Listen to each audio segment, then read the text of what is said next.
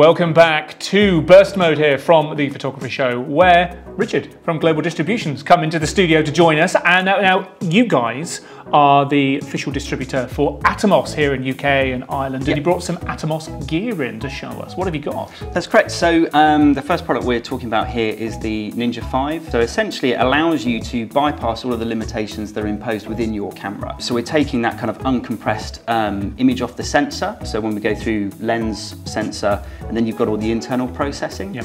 We're taking out, before the camera starts to reduce that video quality, and then we're recording it into sort of post-production, edit-friendly formats that are basically getting the best possible quality out of the camera. But then we're giving you all the tools that your camera doesn't have for working with video combined into this unit as well.